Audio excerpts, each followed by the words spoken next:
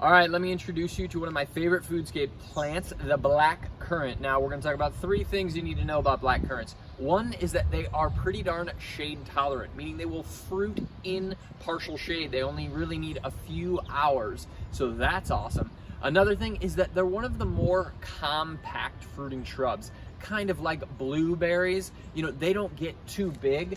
We're seeing a whole hedge here, but generally they can be managed more in the 5-foot range, which a lot of shrubs kind of exceed rather quickly.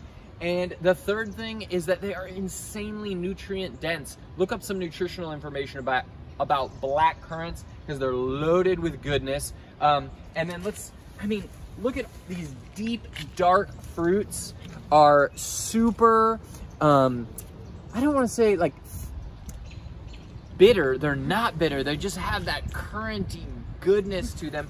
They have a very unique flavor. They just taste like nutrition. And look at, they're really load up. Like, these plants are established. Every branch that I pull on here has just got fruit dripping from them.